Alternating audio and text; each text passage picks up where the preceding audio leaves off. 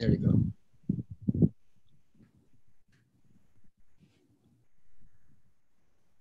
Right.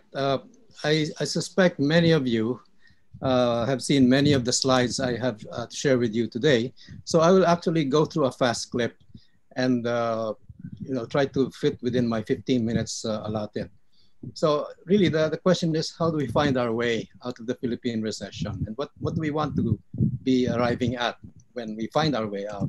And I'll just organize my talk into two major questions. Where are we now? Again, a quick rundown on what exactly the state of the economy is, but I will not dwell too much on that because Yusek Lambino has already indicated to us what these are. So I guess our better interest is in what lies ahead. Let me get right to where it is. And I think many of you already know of my trademark PITIC test, where we're looking at presyo, trabajo, and kita, prices, jobs, and incomes as the main economic indicators that the ordinary Filipino can relate to. And of course, many of you already know my color coding as well. The good news in my slides come in Ateneo blue, and the bad news comes in the green that torments our basketball team. The good news is, well, one of the bullets, which is inflation, because prices have remained stable. Our inflation rate year to date remains 2.5%. Which is the same as it was for the full year last year as an average. The challenge really is in jobs, and we already know the statistic that we had 17.7% unemployment as of the April survey. And I'm eagerly awaiting, by the way, anytime now the July survey figures should be coming out.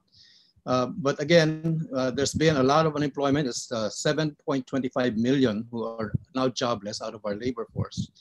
And the kita part, or income, is again the prominent news about the negative 16.5 second quarter contraction, which translates to a 9% contraction for the first semester.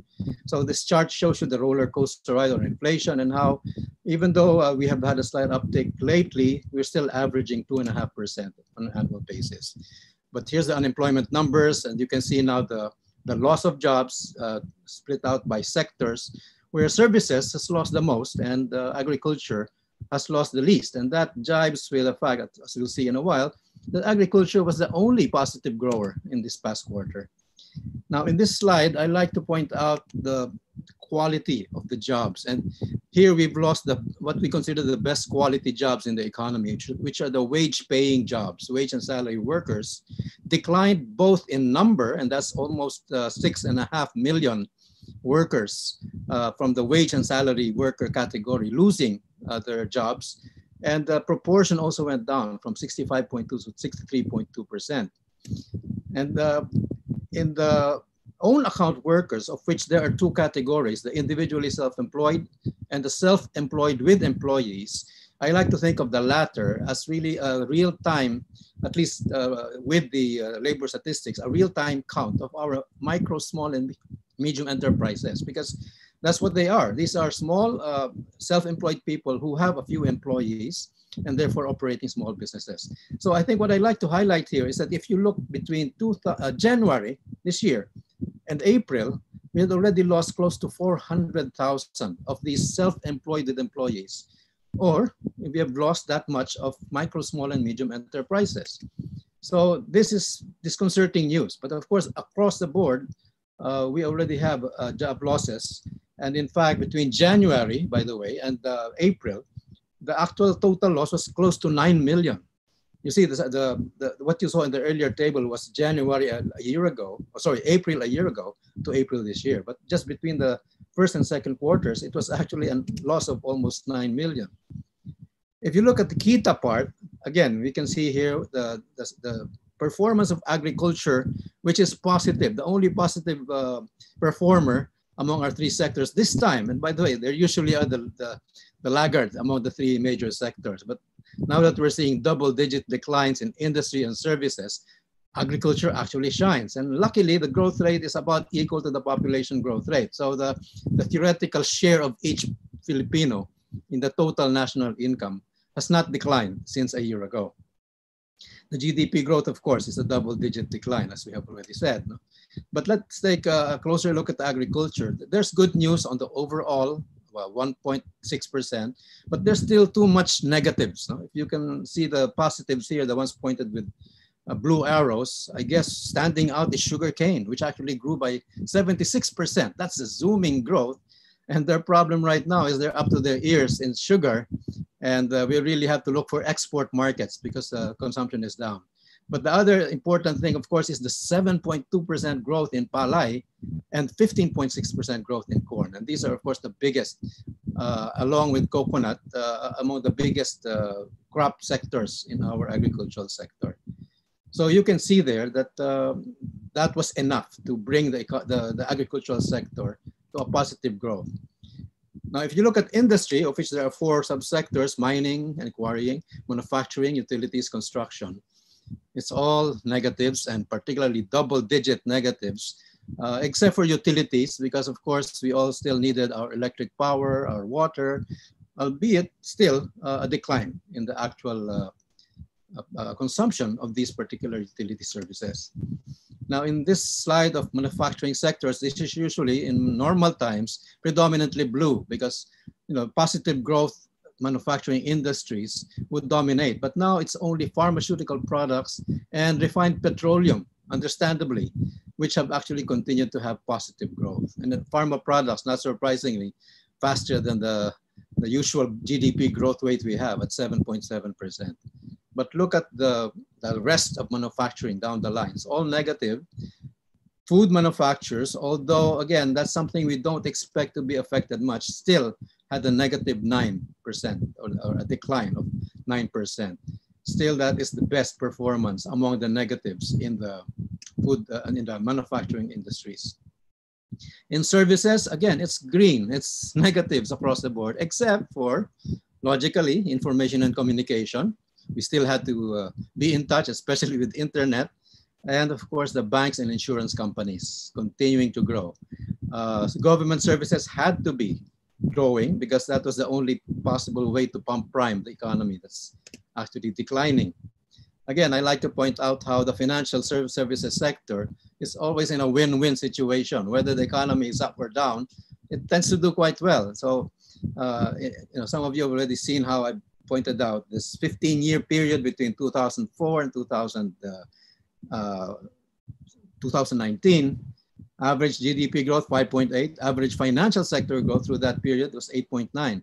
Let me jump to the third bullet.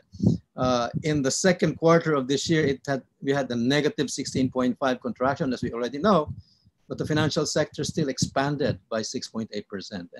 And by the way, the measurement of that in the statistics is through the profits of the banking sector. So not surprisingly, of course, the big banks have been disclosing double-digit profit increases since last year. And so that's the reason why, through thick or thin, the banks seem to win. The demand side of the GDP is also useful to examine because we can tell where the impetus to actually produce has actually declined. And it's actually predominantly household consumer spending, which is almost 70% of the total demand for goods and services in the economy. And that took quite a hit, as we all know, negative 15.5%, which is something we have not seen in recent history. In fact, maybe I would suspect it was only in the World War II that this kind of decline in consumption spending really happened. But then again, you also see investment spending, which is that fixed capital formation, negative 37.8. So that's really total spending in the economy, whether it's foreign, domestic, or whether it's government or private investment. All of that went down. You can see where the hits were, especially in household construction activity, with a negative 75% drop. And the only positive investment component was, again, agricultural investment, reflecting the positive performance of agriculture, where the breeding stock and orchard development grew by 2.2% in the second quarter.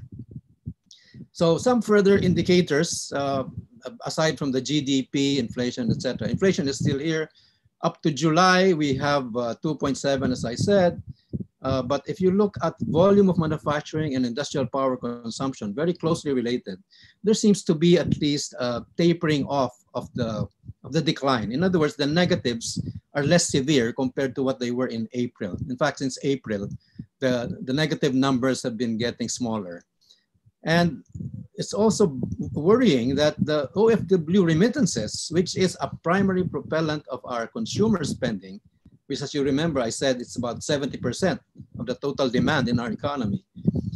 The fact that it's declining, and before we were only seeing growth rates declining from double digits to single digits. Now it's negative, meaning it's all dropping. And therefore, what we see here is a peaking of that drop in May. Fortunately, by June, the number showed only a negative 4.2 drop. But again, that is clearly affecting consumer spending in the economy. So if we look at the rest of the economy, well, one of the first things that we ought to be worrying about, I think, is that there's a steep slide in foreign direct investments, which otherwise would be creating jobs in the economy. And this has been happening for 3 years now. And we peaked in 2007 with 10.3 billion US dollars. It dropped by 4.9% in 2008 to 9.9. It dropped by an even deeper decline of 23% in 2019. And guess what? In the first quarter of this year, it's an even steeper decline of 36.2%.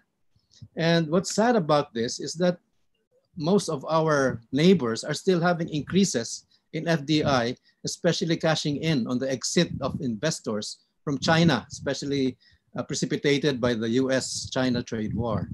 We are not apparently catching on to that opportunity.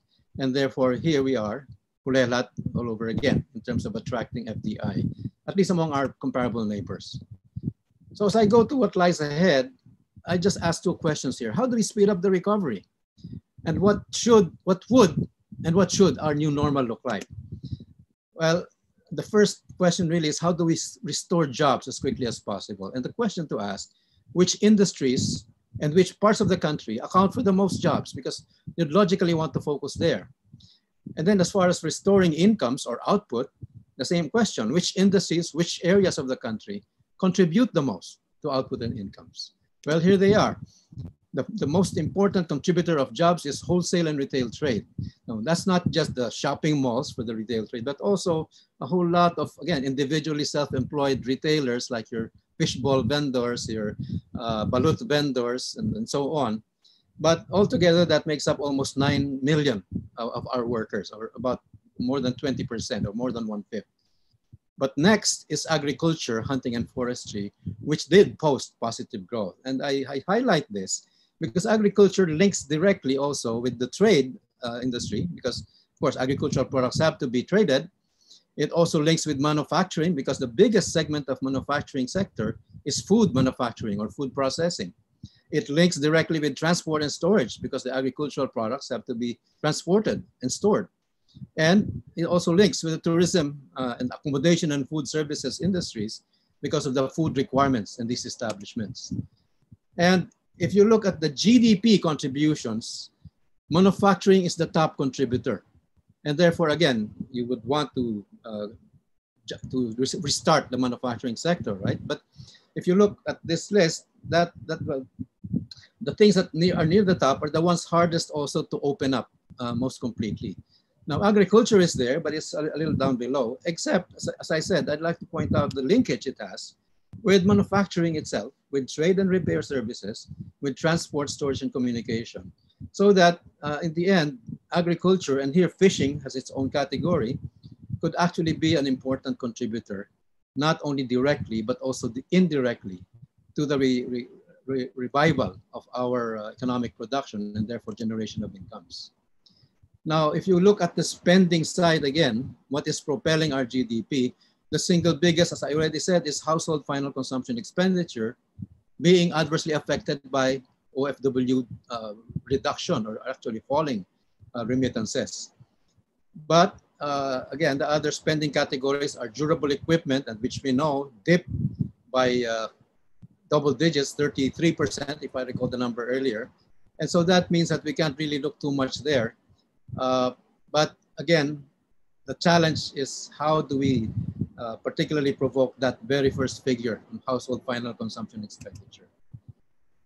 In terms of which areas to focus on to recover most quickly, Again, logically, you'd look at where the GDP is highest in terms of contribution and where the jobs are also the most concentrated. And that's really NCR, Metro Manila, Region 3 or Central Luzon, and then Region 4A or Calabar Zone. To some extent, of course, in the Visayas, the Cebu region or 7, and in Mindanao, the Davao region or Region 11.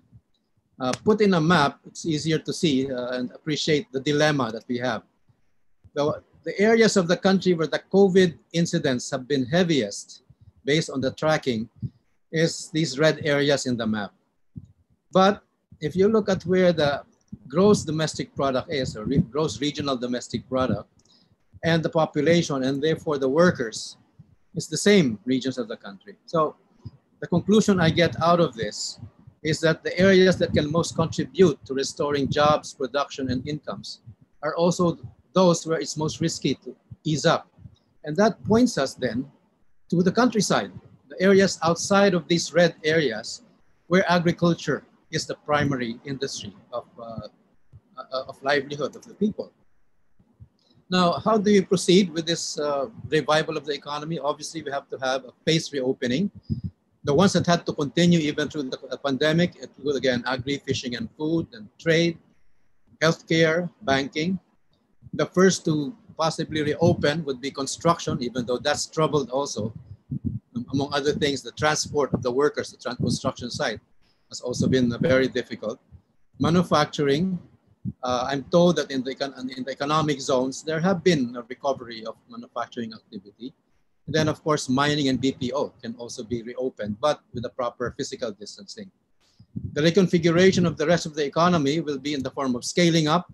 In the case of the winners, which are online retail, our logistics supporting them, and of course the internet services that support all of these online services, including the ICT and online platforms like Zoom that has become so, in fact, it's Zoom, as you probably heard, Zoom is now more valuable than several airlines combined.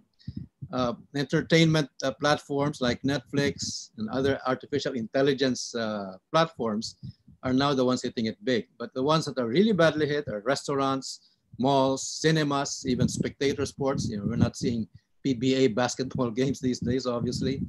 And then what's really happening almost across the board is more automation, more digital technology being applied to our production in manufacturing, including in education, obviously. There's now distance learning that's happening, other services, and including healthcare. Telemedicine has become very, very common now. At the same time, a lot more of work from home. And there are certain industries that can accommodate this to a large extent: finance, utilities, business services, and so on. Now, the question might be, okay, we're talking about stimulus and allotting a lot of money. Of course, there's a debate on the amount. Arise wants 1.3, but Bayanihan 2 has a much more modest amount. But where do we really want to spend it? Because the question is, maybe it's quality, not quantity, we have to be talking about. Because, of course, our executive claims that there are constitutional limits to what can be spent. And you cannot just simply legislate a supplemental budget without identifying revenue sources for the supplemental budget. And by definition, loans are not revenues. So this is really the constraint. So under that situation, we simply have to look at spending the money in a way that will really provide the best, the best results. Number one, we want to support essential consumption spending. Why? Because before you even give money to the small enterprises, you have to have the demand for their products and services to go up first. And that means you have to put money in people's pockets. That implies more cash transfers to the poor and the displaced. And of course, even more prior is the testing, tracing, and treatment. We have unfortunately completely mishandled that. And that's why we are now described again as the sick man of Asia. Unfortunately, in additional literal sense, we're also the sickest in terms of COVID. And so it's correct that we need to restore confidence, the confianza that the Vice President was talking about, before we can really enliven the economy all over again. So money has to be spent to do TTT, the 3 T's right. And then we support the purchasing power of the people. And then now you work on the supply side. And here is where assistance to small business is really important. And unfortunately, some are getting the impression that even more hurdles are being thrown on the way of our small businesses, especially. They are being asked to shoulder the cost of the COVID test, which costs thousands per employee. They're asked to shoulder the cost of additional protocols like face masks and face shields and so on. So, perhaps what we could do with a good part of that stimulus is to provide free and widely accessible COVID tests for employees, especially of small businesses, and even subsidize those incremental costs that they incur for the new safety protocols they have to install. Of course, we also have to look at hard-hit large businesses. The airlines are really suffering and bleeding. Tourism industry in general, like hotels, except those who were able to become the quarantine hotels. No? So really, this is really an extremely difficult task, and I guess we can put our heads together. And that's the question: how do we spend that economic stimulus money to get the most bang for the buck, so to speak? Looking at the outlook, well, the numbers I crossed out here are what our projections were as of February before COVID struck. Now that's all thrown out the garbage because the jobs outlook is now going to be definitely double digit for the full year in terms of unemployment rate, that is. And the GDP growth, we estimate to be anywhere in that range of -6 to -8. And I'll share with you some of the Ateneo macroeconometric model simulations. What we have showing in our model is a little slackening of the decline, but a decline still in the third quarter, 11.8, and then an improvement to -2.8. But the full year would be implied will be -8. And we're looking to a 5.1 next year. Again, this is what our macro model says. I won't go through the rest of the details here, and they're here for us to look at. And I think everybody will get copies of these slides later on. But as I just wind down, let me talk about the new normal. I think we all know what the features of that will inevitably be, including more physical distancing. Face mask usage will probably stay on for quite a while, but there'll be a lot of closures, scaled down capacities in many establishments, especially restaurants, cinemas, more work from home, and then of course, more online retail services. And by the way, because of all of this, perhaps there'll be a dampening of demand for public and private transport, which we can't even restart at this point. This will all obviously raise the demand for internet services, e-commerce, ICT products, and the supporting logistics for the e-commerce. So again, those are going to be the winners. But the other thing is banking is changing its nature. It's now going to be a lot more digital, and the banks have to be nimble enough to adjust to that new way of doing business. One welcome development has been more localized value chains, more people even in the cities growing their own food, in fact, and there's more home food production.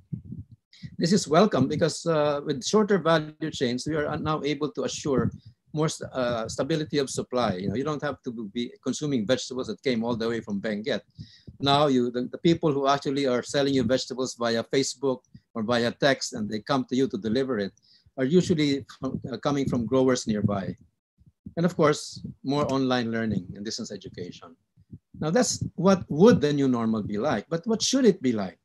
Well, I like to think these photographs capture what they are, but let me just say what I mean. More and better equipped hospitals, more testing labs, effective healthcare, effective universal healthcare, more geographically dispersed economic activities, and less focus on Metro Manila, more dispersed urban centers, not even just Manila, Cebu, Davao, but even more, and less concentrated megacities as a result. And because of climate change and sea level rise, a greater shift in the long term towards inland and to higher ground. Now, on the sectoral composition, again, I've already been highlighting agriculture. We have to diversify and modernize agriculture. We need to make it highly productive and competitive, like our neighbors, Thailand and Vietnam, have already demonstrated. Livable cities with a well-organized public transport, and I know MAP has hit the news recently because of our position on how to reorganize our public transport, including hopefully more sustainable modes like bicycle and even pedestrian-friendly transport. Expanded and upgraded internet is a given that we need to have. And again, how well we'll do on that remains up in the air. effective social protection, social bonding, not social distancing. And I hate that phrase because it really means physical distancing, but we need not be going apart from one another in terms of our social bonds. So anyway, how do we get to this? Well, before I go into that, let me flag one important threat. There may be actually a threat of a worse normal. Why? Because in many cases, people are beginning to say, well, why do you have to look at all these environmental regulations? It's only raised the cost of doing business. And so true enough, President Donald Trump has set aside about 100 or so environmental rules on the reasoning that it will make it harder for business to recover if you still have these regulations. In the country, our own country, what has bothered me tremendously, and I and my friend Bu Chanko have written about it recently, is the way this insertion into the Arise bill and now even the Bayanihan 2 bill of a provision that will tie the hands of the Philippine Competition Commission against acting on mergers and acquisitions that are less than 50 billion. So the limit goes up to 50 billion. And in short, this really gives us the risk of having even more concentrated monopolies and cartels in the post-COVID scenario, rather than have a more inclusive and a more, shall we say, democratic economy. So towards shaping the new normal, let me just quickly run through this. Again, farm diversification and agri-industrialization is something Secretary Dar is indeed already pursuing. Decongest Metro Manila, and one way to do that is try to rechannel the traffic away from the Manila port into the now world standard Batangas and Subic ports. Of course, our internet has to be improved. I like to stress aiming for zero hunger as a national and local policy. I think many of you know how I've been advocating against stunting or severe malnutrition in young children because it's damaging our next generation. On social protection, the national ID is something that is seen to be very important. We need to have investments in hospital modernization, broadening healthcare systems, including these clinics that are more dispersed in the countryside, and then of course our universal healthcare system. Toward greater sustainability, I've already mentioned how we need to plan on moving further inland, but also into our waters, because we're an archipelagic country where the bulk of our wealth is actually in our waters rather than our land. And then they overhaul the public transport system, foster more sustainable lifestyles. But again, my favorite here is more social bonding. And what I mean by that is, in the context of the farms, we can foster more farm and fishery clustering via cooperatives, nucleus estates, block farms, to gain economies of scale for our very fragmented farm structure now. And second, in our neighborhoods, foster strengthened neighborhood and community associations so that we can maintain in close social contact, even if we have to physically distance ourselves for now. So I just want to end with that message about agriculture. Agriculture saved the economy from even worse decline during the second quarter. And so that reinforces my long-held belief that we must really look to agriculture as the economy's ultimate backbone, COVID or no COVID. Maraming salamat po.